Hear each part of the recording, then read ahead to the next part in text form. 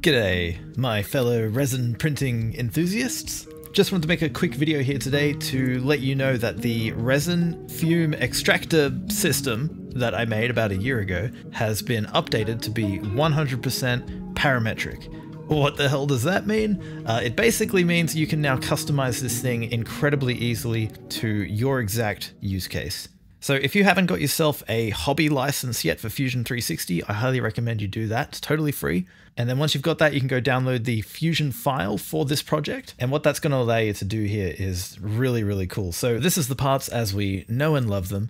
And basically we have our exit coupling. This is what would attach to the outside world. There's then our hose insert, which gets inserted into a hose and then has provisions for magnets around the edge here. We've then got our storage cap and finally the source coupling. Wasn't sure what to name it, but essentially you stick that on your printer or your wash and cure or your grow tent or whatever, you know, wherever the fumes are being generated, hence source, you can attach this thing here. Now, where this gets super, super cool is you can come up to the modified drop-down menu here, come down to change parameters, and now here are all the dimensions associated with these models, and you can easily change them and update them on the fly. So one of the most obvious ones would be how many bolts or magnets you want to use. I've actually found after installing a bunch of these that having 8 of these bolt holes is a little bit overkill. I would prefer to have just 4. And what's cool is we can just come over here to our parameters, find the one that says bolts, change the expression, which is currently set to 8, change that to 4. And there we go. Now we have 4 bolt holes. How cool is that? You can also, of course, change the amount of magnets. So for example, if I wanted to go up to 10, we could do that. And now all of these pieces have holes for 10 magnets, which is super cool. Although things do get a little bit weird with the relationship between the bolt holes and the magnets. I haven't quite figured that out yet, but you probably don't need to change the amount of magnets anyway. 8 seems to work really well. Okay, never mind. I came up with a quick fix here. So basically, if you run into that situation where, say, you want to have like 6 magnets and 4 bolts, and you can see that that's creating some weirdness here, some overlap, what you can do is adjust the bolt offset parameter here. So basically we could try, say, 10 degrees, and that's just going to push them all around by 10 degrees. And that didn't work, so let's try -10. We'll go the other way, and that seems to work. That would do the job. Probably not the most elegant fix, but it's something. It's better than nothing. You can also, of course, adjust your tolerances. So for example, you can change the magnet depth and magnet diameter here. Right now, I've got a 0.6 millimeter tolerance built into these measurements. But if that was too loose, we could change this to say 10.2. And those magnet holes are all just going to shrink by that little bit. If this tube you're finding a little too tight to insert into the hose, you can adjust that here with the tube outer. So for example, we might drop that down to 92. And you can see those all shrink down a little bit.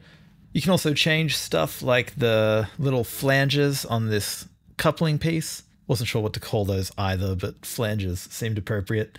You could change how many there are. You could change how big they are. Maybe we could make an odd number of them. You know, do all sorts of fun stuff like that really, really easily. The handle as well, even that's parametric, so we can, if we want to, change that completely. You've got basically how tall, wide, and thick it is. So for example, if we wanted to make it shorter, we could do that really, really easily. And so now we have a nice little square handle. Okay, so I've gone ahead and done a little bit more work to this, and now I think it is in a really, really cool state, and you're going to appreciate these features. The first of which is, if you want to do embedded magnets, it's now really, really simple. So over on the left, you've got your different components.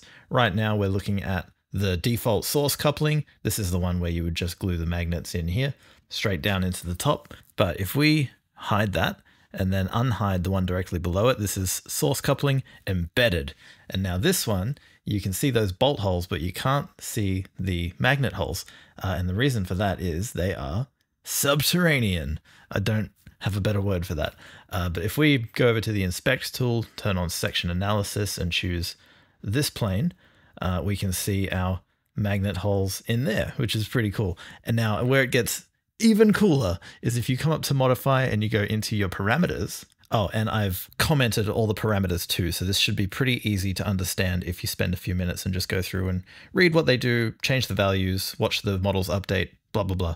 Anyway, what's really cool is we have layers and layer height. These two settings let you really precisely control exactly how many layers you want to bury those magnets by. So right now, for example, it's set to 2 layers with a 0.3 millimeter layer height.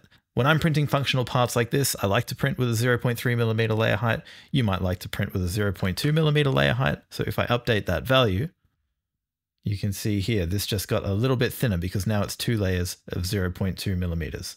And if I grab the measurement tool and we measure from this top face to that face under there, we can see 0.4 millimeters, which is of course 2 layers of 0.2 millimeters. So yeah, that's really cool. And of course, if you only wanted to overlay a single layer, although I wouldn't recommend that, but you can do it. And you can see there, that just reduced itself to 1 layer thick. So I'm going to set this back to how I like it, which would be 2 layers at 0.3 millimeters. If you've never used Fusion before, once you've got the parameters all dialed in the way you like them for these files, you can literally just come over here to this parts tree, find the part you want to export, click on the little arrow to expand the submenus, come down to bodies, expand that menu, and then here you're going to find the model. So you just click on that and then right click on it and go save as mesh.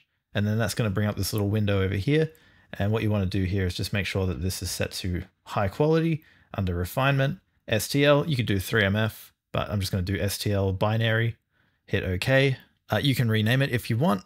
You can choose where you want to save it. I'm going to stick this in my downloads folder, hit save, and we can see now there it is.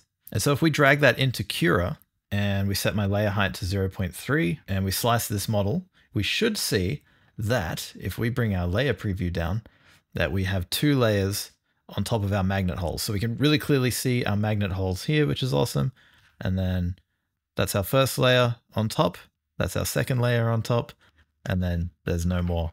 How cool is that? So you literally just pause your print when it gets to here, drop your magnet in, resume the print, and then it's going to keep going and bury that magnet in there. So that's how you do that. Okay, so we also have one last thing to show you, which I'm pretty excited about. It was just a last minute idea that I thought would be very useful, and that is a tolerance test. So literally, you can print this before you print anything, and this will let you know how the fit is for your magnets and bolts.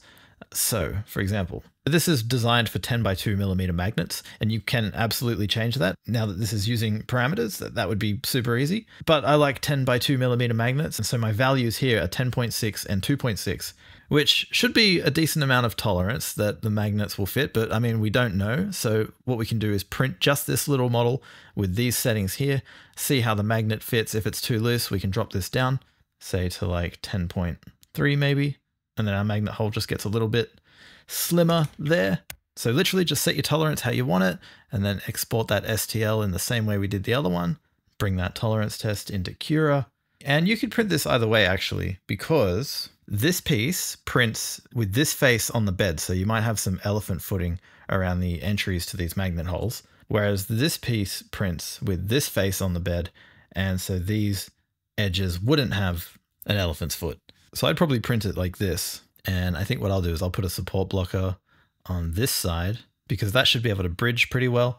And then we will only get supports in that hole. And yeah, as you can see, that's a super quick print. So I'm just going to run that off now. All right, let's have a look. 10 by 2. Oh, okay. So that is too loose.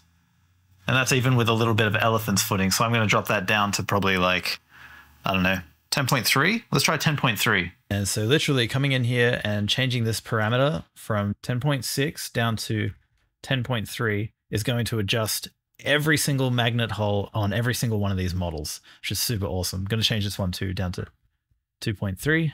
Actually, the depth seemed good. I'm going to keep the depth at 2.6. But yeah, that diameter definitely needs to be more snug. Let's have a look. Is this a better fit? Oh, that's perfect. I am noticing though, it is actually a little bit deep in there. So I probably would adjust that magnet depth parameter as well. So that's that. Literally everything has been parameterized. Is that the right word? So have a play with it. More than likely, you're not going to have to adjust anything anyway. But hey, the parameters are there if you want them. So yeah, have a play with it.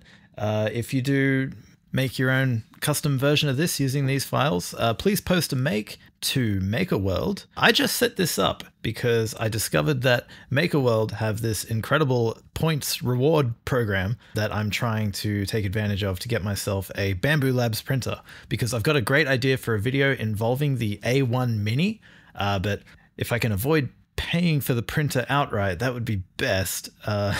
So I'm going hard to try and get as many points as I can on MakerWorld. So do me a favor, download the file on MakerWorld and have a look at my other files too, because there might be some cool stuff in here that you'd like to download as well. I'm not asking you to go and download everything. As good as that would be, that would look bad. That would be gaming the system. Please don't do that. Just download stuff if you think it looks cool and you might actually print it. So yeah, download the files here, post your makes here, and yeah, hopefully you find this easier to adapt this system to your particular use case now. And yeah, happy printing.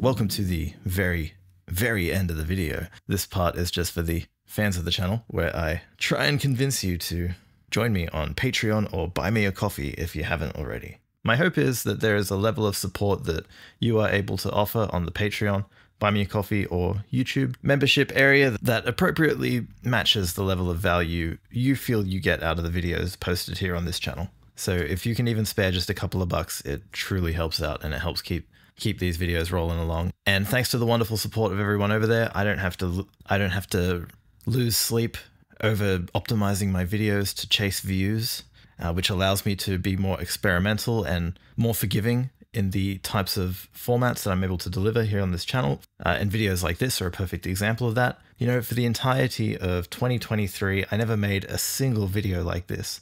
And this is the kind of video that the channel was built on. But that's the problem with chasing views, is the moment you sort of figure out what it takes to make a video that gets a ton of views, the videos very quickly lose a lot of practical value, I feel. So being able to just make something like this, that's just a quick update and breakdown of a very technical niche thing, is just, yeah, incredible.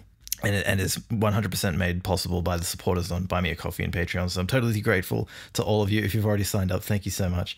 If you haven't and you can spare a couple of bucks, please do check it out. And if you can spare 10 bucks for the STL tier, I have got some goodies for you this month for you 3D printers and tabletop gamers, which if you watch this channel, you probably are. So here in this little folder, Chillin' on the Hill, March 2024, we have some incredible donations from some very talented artists in the community who have rallied around this channel, donating their files for the month of March for members of the Once in a Six Side YouTube channel, whether that's on Patreon, Buy Me a Coffee, or YouTube. Doesn't matter, if you join at the STL tier, you're going to get these files. And I'm just going to go through them one by one right now and just show you all the cool stuff that's in here. So from Artificers Mini, we have the Artificers Welcome Pack. And I'm very excited to tell you that the Artificers Welcome Pack has actually been donated in perpetuity. So if you're watching this video in the future, you're actually going to get these models regardless of whenever you sign up, which is so cool. I'm very grateful to Artificers Mini for that. That's just awesome. And so from Artificers Mini, we have a very dwarven themed release here, which is just so cool. We got the Titan Hill Beast Hunter, Fimbly, son of Gimla, a Forge, Dwarven Gate, Dwarven Columns, and Dwarven Walls, so you can build yourself a nice Dwarven-themed gaming table. And we've also got one of these things, the Arcane Watcher. So I don't play D&D, but for those of you who do, there you go. You've got one of these things. Be sure to check out Artificers Mini on My Mini Factory. Next up, from Dork Factory, we have a really cool little display piece. This would be such a fun model to paint. This guy, he looks like he's under fire. He's taking cover amongst some rubble. Very, very cool. Thank you, Dork Factory. Dork Factory makes some really great stuff. You guys should check out Dork Factory. And then from the very talented Mike of Hive Mind Minis, we've actually got 2 packs of models, which is just so cool. Thank you, Mike. Be sure to check out all of these artists on My Mini Factory. They all do really cool stuff. Hive Mind Minis is your more Grimdark Future themed stuff. From what I've seen, he does some incredible Tau proxies. I've printed a couple of his Tiburon tanks, and I did some of his droids last year in a video. Really, really great models. But here we've got some more dwarves. These are the Droidkin Wardens, and this is a cool little modular pack of space dwarves. But the twist for Hive Mind Minis is that all of his stuff is droids. So you can see that these dwarves, rather than having little bearded dwarf heads, they have little droid heads, which is super cool, super cute. And then we also have the Droidkin Warden Champion. So there we go. That's a big puppet dwarf robot man. So thank you, Hive Mind Minis. Really, really cool models. We got another from Imp3D Sion. We had a great dwarf model from Imp3D Sion last month, and this month we have this cool thing. What is this? The Tauran Magma Elementalist. How cool is that? Thank you, Imp3D Sion. And returning again for March is Moid with the Iron Legionaries. This is incredible. Look at this pack. This is a troop builder for your Space Marines, and it's bloody awesome. Man, thank you, Moid. So cool. I always love seeing different and unique takes on the classic Space Marine, and this looks to be quite a sharp take. Thank you, Moid. From Neoteric Miniatures, and I hope I'm saying that right, we have the Strider Scout Frame, and these are so cool. Look at them. Look how cool they are. Definitely a Tau-themed mecha robot style thing going on here, and goddamn, they're just so cool. So dynamic too, the posing.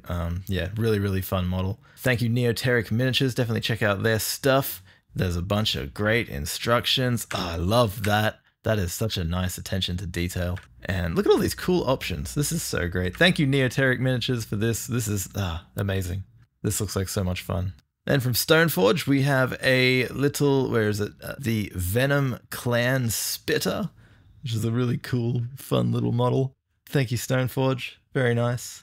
And then finally from Synergy Studio, we have another tank. So last month we had a cool tank from Synergy, and now we got another one. So thank you, Synergy. You're fucking awesome. Really appreciate these models. And something to note as well about Synergy is the files he donated last month have actually been contributed toward the Once in a Six Side welcome pack. So they're going to be available in perpetuity for all time for anyone who signs up ever at any point. You're going to get those files. And not only that, you're also going to get these files in perpetuity. So this tank is also going toward the welcome pack. And in talking with Synergy, it sounds like this might be an ongoing thing. So thank you so much, Synergy. Really appreciate the value that you're adding to the member area. All of the artists here, thank you so much. I'm going to try and print up as much of these models as I can this month for some videos that I'm working on. It's going to be super fun. Speaking of the welcome pack, I recently finished pre-supporting all of the plain tabletop gaming bases. So now they all come pre-supported for Resin. You've got your Lychee files. I even put together a little PDF guide with some print recommendations. And so there it is. That will, of course, also be available in perpetuity for anyone who joins at any point in time. You're going to get this as well as some other pieces of terrain that I've designed and a few odds and ends. All right, so thanks for hearing me out. If you're unable to join today, that's totally fine. Maybe at some point in the future you will be able to, but for now, at the very least, check out these artists: Artificers Mini, Dork Factory, Hive Mind Minis, Imp3D Sion, Moid, Neoteric Miniatures, Stoneforge, and Synergy. You know, go check out their stuff, see if they have anything that you like, keep them in mind, maybe buy something from them that you might fancy, you know.